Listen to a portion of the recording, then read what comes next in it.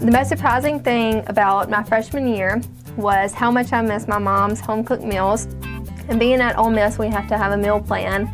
So we basically eat fast food every day, Chick-fil-A, Subway, burgers, you name it. And I just really miss the warm, home-cooked meals every night, same time.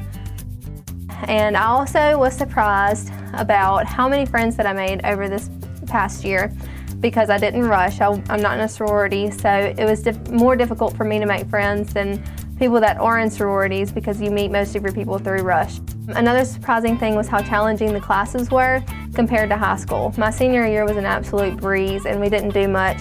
So coming to Ole Miss and experiencing the nonstop homework, nonstop work every single day was very surprising to me.